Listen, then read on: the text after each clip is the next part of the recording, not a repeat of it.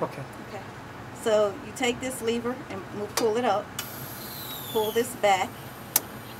This right here, this button, this knob, you just turn it over there and that releases the blade. And you can take the forceps and either pull it up.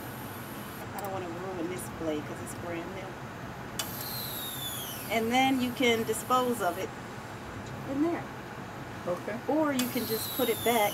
I'm going to touch it this time because I don't want it to fall. It's a new one. And you said you cut yourself. You can put it in this way then. Unless you're not good with your left hand.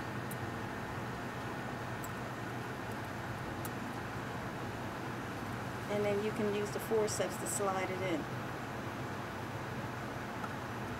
I don't know which way. Do you go this way or this way? Because I can put the blade at whichever angle you want it. At this, whichever end you want. Oh, yeah. Well, I go right in the middle, so it probably doesn't matter, but right? You think you're going to be moving it? Because it'll last. You can, like, move it.